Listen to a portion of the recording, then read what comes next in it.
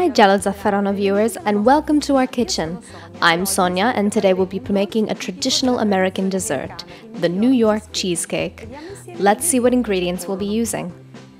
9 ounces of graham crackers or digestive biscuits, 7 ounces of sour cream, 1 tablespoon of powdered sugar, 1 teaspoon of vanilla extract, 10.5 tablespoons of butter, 2 tablespoons of cane sugar, 7 tablespoons of heavy cream, 21 ounces of cream cheese, 2 tablespoons of cornstarch, the juice from half a lemon, 3 eggs, and half a cup of sugar.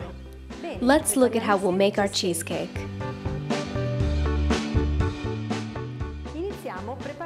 We'll begin by making the base of the cheesecake. Crush the graham crackers together with the cane sugar in a food processor. Put the mix into a bowl and add the melted butter. Mix these together until you get a dense mixture. I've buttered a 10-inch springform pan.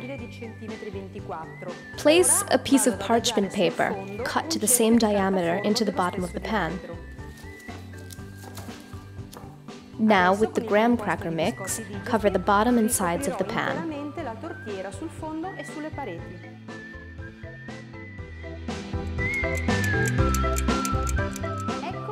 Here's the crust. Place it in the refrigerator to set for about an hour or in the freezer for 30 minutes.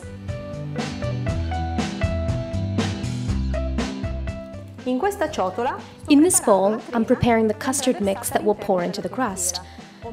I've mixed together the cream cheese, the cornstarch, the eggs, the heavy cream, and the sugar.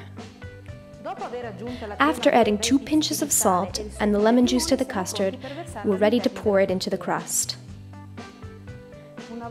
When you've done that, you're ready to bake the cake at 350 Fahrenheit for 30 minutes. Then lower the temperature to 320 Fahrenheit and continue to bake for another 30 minutes.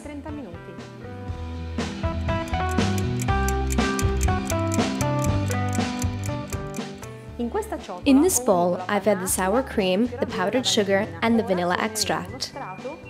Now form a layer on top of the cake, and then you can put the cake back in the oven for another 5 minutes at 360 Fahrenheit, and then place the cake on a rack to cool.